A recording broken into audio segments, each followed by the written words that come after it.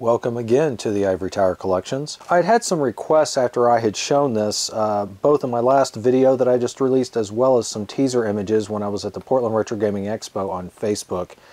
People just kind of curious, wanting to know more about it. That's what we're going to do in this video. We're going to look at probably my largest pickup I had from Portland, and that is this Tempest miniature arcade replica that I picked up from New Wave Toys. It is a 1/16 scale arcade accurate representation of the Tempest arcade game. And what I mean by arcade accurate, it is playing the actual arcade version of the game, and the entire case of the system mimics the arcade cabinet to 1/16 scale perfectly. It even includes miniature volcano, one-player, two-player button selection, as well as an actual spinner control for actually playing the game, or rotary spinner knob. It even includes light-up coin doors. So yeah, as you can see, it comes in this rather large box. It's kind of a challenge for me to film this, given how large the box is. But yeah, it replicates it perfectly, and it's officially licensed. So let me get the lid off of this, and we'll take a better look.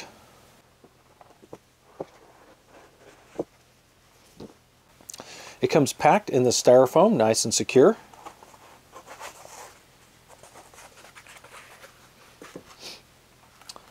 Of course, you have your instruction manual.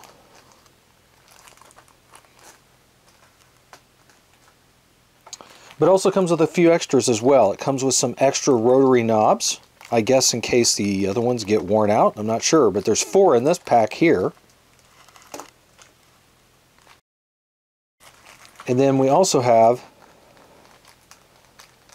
another large rotary knob, and also 2 smaller rotary knobs that you can pop on in case the normal larger one is too big or you think it looks too strange on the machine. You can replace it with a smaller one to give it an even more accurate look. And it also comes with some replacement rubber feet. Now, there already are some rubber feet on the machine itself, or on the miniature arcade, but it comes with some replacements just in case you need them. And then it also comes with a micro USB charging cable, and that is because you can both power it from a standard, like a phone charger, plugged off of this cable, but it also has a lithium-ion battery in it as well, so you can actually charge it for full portability to play it without having to have it wired in. And I asked about it. I haven't tested it myself, but apparently you can get about an hour to 2 hours of playtime on a full charge. And that takes us to the cabinet itself.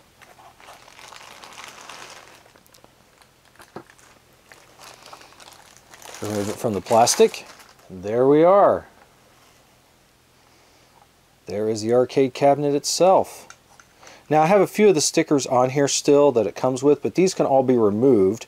They're just basic instructions telling you how to use it and what you do first. Also looks like I've already managed to get some lint on my screen a little bit. There was a screen protector on here as well that I've already peeled off. But as you can see, it replicates the look of the arcade cabinet pretty much exactly. On the back, you have a power button to turn the unit on and off. You have a volume knob. There's a power indicator light and charging indicator light here. It's a dual color. It's going to be red when it's charging, green when it's fully charged. Obviously, we have the speaker here. Now, the interesting thing about the speaker is it's replicating a rear security door for accessing the game electronics. It's not a real door. It's a faux door made of plastic, but it even includes what looks like a little fake padlock latch on it and everything, where the key lock would be. And then down here's where the charging port, where you would plug in the micro USB cable for charging it or for playing it as you charge. And then here's again the machine. So let's take a look at a little bit more at the control panel side of it. So as I said before, it replicates the 1- and 2-player start buttons by using miniature versions of the little Atari Volcano buttons. So they do light up. They don't blink, but they do light up whenever you're ready to start a game. You have your normal fire button up here, which looks like a miniaturized version of an arcade button that you would see on normal control panels. And of course the Super Zapper button. And then here we have the rotary itself for playing the game. And again, this can be changed out with one of the other types of knobs, or some replacements, or if you'd rather use the smaller knobs. Oh, it also included, I didn't take them out of the package, but I'll show them real quick. If you look here, at the bottom of the instruction manual, let's see if my camera will zoom in. There it goes. It also comes with some fake tokens. There you are. So that's the coin door area. You can see that it's very detailed. And the coin return buttons do have functionality on this. They actually access a menu to change some settings, like turning the marquee on and off, also adjusting the sensitivity of the paddle. And then the left coin return button is actually how you credit or add credits to the machine. To open this, and it does open, you just kind of have to put a nail under it where the key portion is and just kind of lift up. This is made of metal. There it is, you can see. And it does light up from behind. And then, you know, there's a little compartment area down here. I'm not sure what you would want to keep in there. Maybe that's where you might want to keep the extra knobs or what have you. Right, and then of course the screen there, the LCD is in the center portion when it would light up. So I'm going to go ahead and maybe change the angle of this camera a little bit, and we'll power it on so that we can get a better look at this thing in action. I've angled the camera down a little bit better so that we can kind of see the display, also see the control panel. You can kind of see the coin door area down here, as well as the marquee. I'm going to go ahead and reach around the back here and power the arcade on.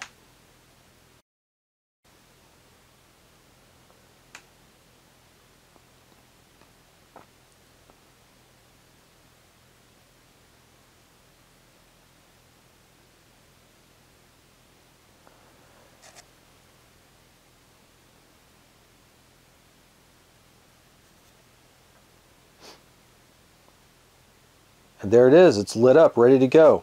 Let me kill some lights so we can see it a little bit better. There we are, pretty snazzy, huh? And like I said, you can see that the coin returns lights up as well. Right now there aren't any credits currently on the screen, so if I push the left coin return button, that will add credits. I've just added 1 credit to the screen.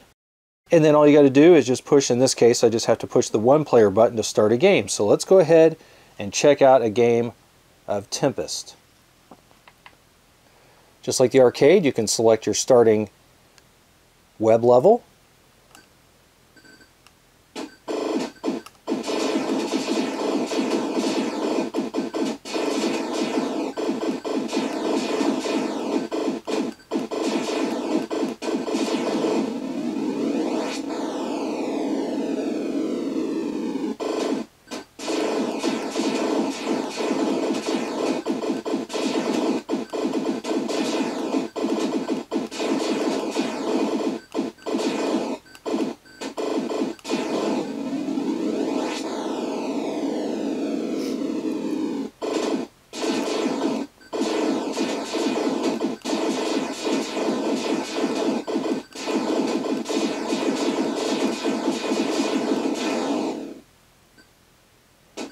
So yeah,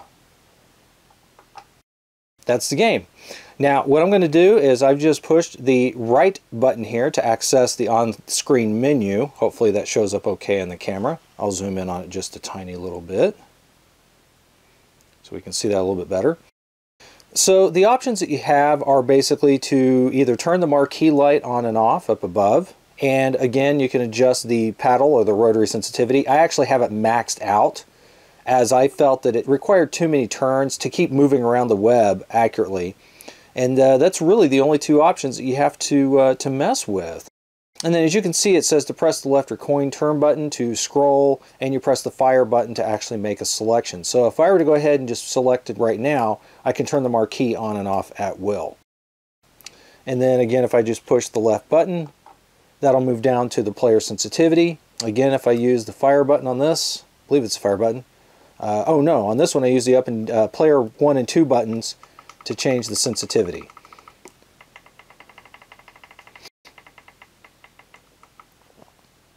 And then when I'm done, all I got to do is just press the fire button to close it by hitting this left button here to go on top of it, and then go like that. And then I'm right back where I left off.